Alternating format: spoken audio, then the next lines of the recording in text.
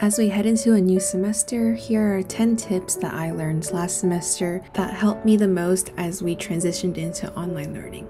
The first thing I learned was to experiment in the beginning of the semester. In the first few weeks, the workload tends to be lighter academic-wise, so it's a really good time to figure out which study method works best for each class. This way, when your workload starts getting harder in the middle and end of the semester, you already have an established system you can fall back on. I wish I had known about this tip last semester because I spent definitely a lot of unneeded time figuring out the best study method for chemistry, and definitely spent a lot of time taking unneeded notes when the best method for me was actually just to focus more on practice problems and practice tests, as well as going to the TA sessions.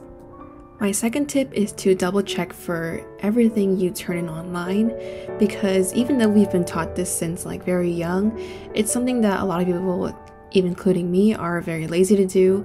But it's actually very underrated because you can usually catch a lot of silly mistakes that you make, especially for online when you just type everything really fast and you don't really think about what you're doing sometimes. It's very useful to double check your answers. And double checking our work actually brings me to today's sponsor, which I will now show.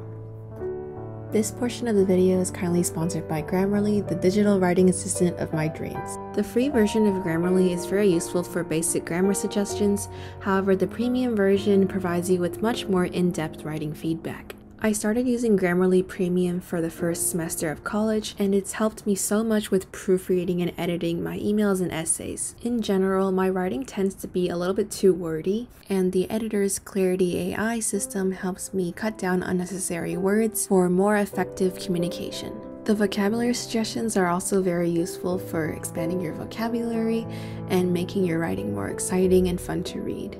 Another one of my favorite features is the plagiarism detector, which checks your writing across 16 billion web pages to ensure that your writing is your own.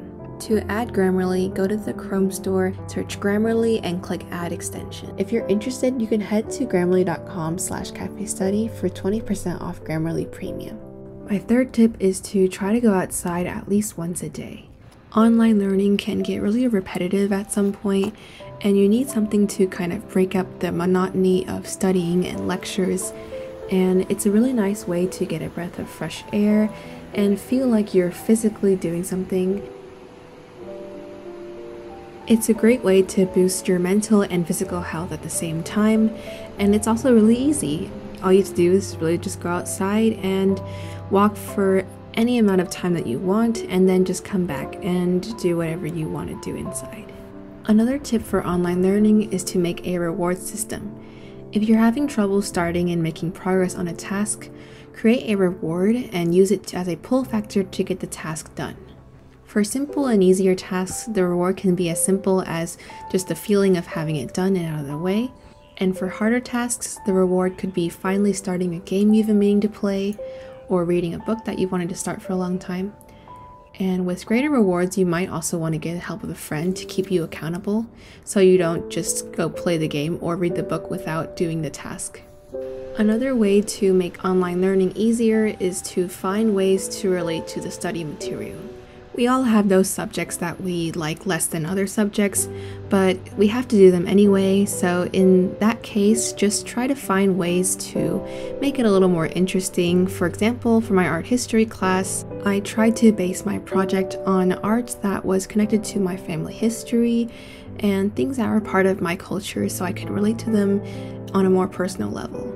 It also made me more motivated to research and find out more about the art itself. Another really important tip is to check your school notifications at least once a day.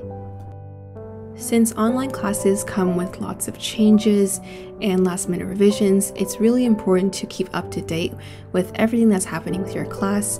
Also, don't be afraid to reply to your teachers and with any questions that you might have, since it's the only form of communication that you have with your teachers for the most part, aside from synchronous classes if you have them.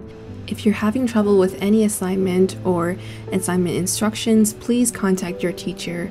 They are really there to help you, and they won't know if you're struggling if you don't let them know. My next tip is to make a reason to get out of bed in the morning. Sometimes I had a lot of trouble getting up out of bed in the morning at a reasonable hour. Even if I were to wake up at, say, around 9, sometimes I wouldn't get out of bed until 11 or 12 just because I'd be on my phone. So to combat this, what I started doing was to set a task that had to be completed at a certain time in the morning just so I would be able to do it and have a reason to get out of bed. You could set tasks like be outside by a certain time, or water the plants, or anything that really gets you out of bed. Usually, if I'm out of bed for at least 10 minutes, I'll probably be too lazy to crawl back inside. But just tailor it to your preferences. Another tip is to time block your study sessions. Set a timer and tell yourself you'll only study for that amount of time, and then after that you can either choose to keep studying or you can take a break. This really helps with busy days in particular because I find that I'm able to get a lot more done this way. Another tip is to participate in lectures as it helps you stay more engaged and awake. So while I'm not saying you have to comment and add a question in every single lecture, it's a lot more helpful for staying engaged if you occasionally pop a question and reply to someone else's question. It also helps you feel like you're in an actual classroom rather than just talking to an empty screen. Study at a time that suits you. There's no best study time for everybody. It took me a while personally to figure out that I'm not a morning study person at all. While I do like to wake up early sometimes, in general, I like the late night a lot better for studying and editing actually. So in general, I'm just more productive in the light time for some reason. So I've kind of learned to accept that and accept that I'm not the person that studies at 7 a.m. and it just works for me better. So experiment with different study times and figure out the time that you're most productive. That said though, if you're someone who has to wake up early in the morning, then do make sure to go to sleep earlier at night.